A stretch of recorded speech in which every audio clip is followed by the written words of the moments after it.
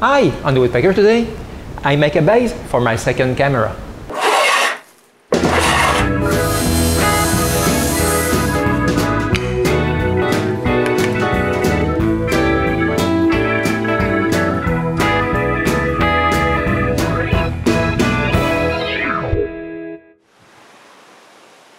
As you can clearly see, my camera has become defective.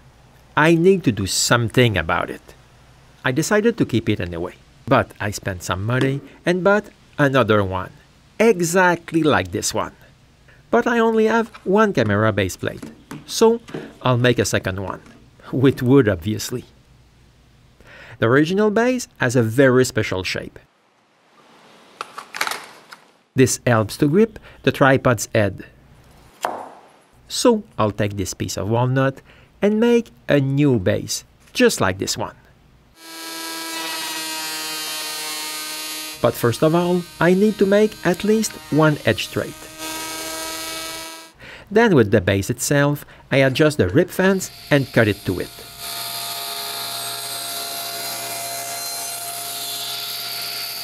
The bottom of the base has an angle of 24 degrees, so I adjust my blade and cut both sides.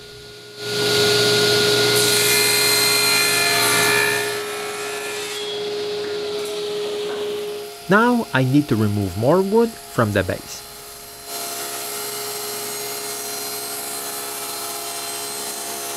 But because of the weird shape of my wood, I can cut the first side easily, but not the second. It's because of the splitter, I can go past the blade. So I change my throat insert for the one without any splitter and cut it.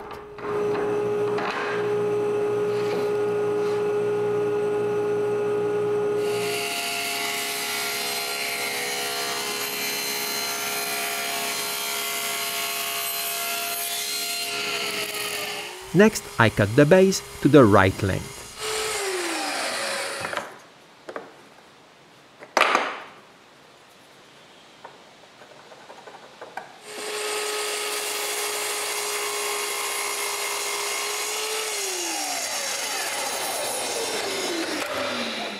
Now both bottom parts of the bases are pretty similar.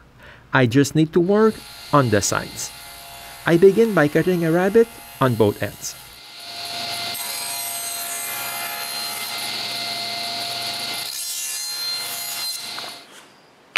After cutting it, I realize that I goofed again. I have to cut another one. Now I need to recut the rabbit, but this time I bring the original base with me.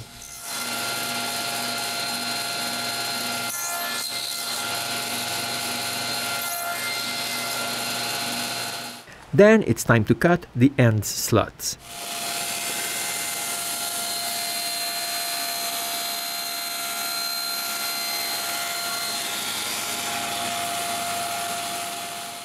Now both blocks look very similar. I need to try it on the tripod. It's just a little too wide. I just have to plane it a little.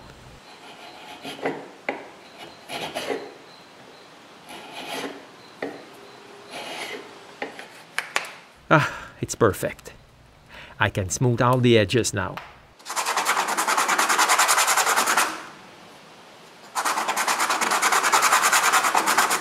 Now that I have a base, I need to be able to fix it to the camera, but I don't have any screws.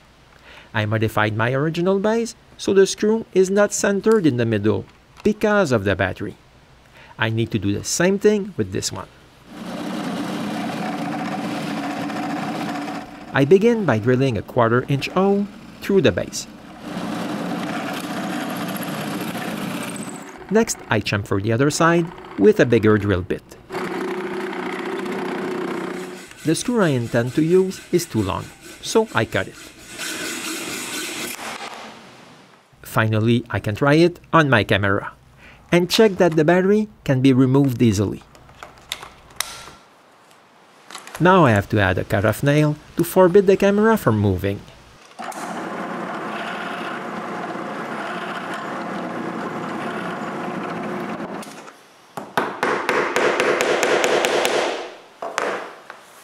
I also cut a piece of inner tube to place between the camera and the base. After punching 2 holes, I can glue it in place.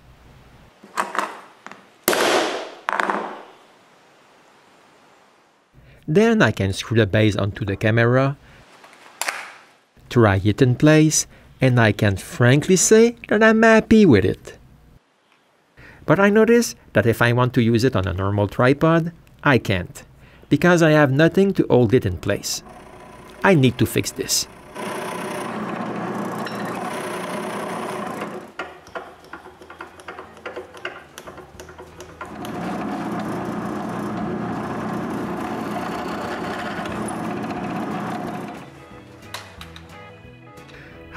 This is way better. I have even more options for my camera. I'm very happy the way the base turned out. And from now on, if you see this nice flashing line in the picture, you'll know that it's because I'm using my old damaged camera.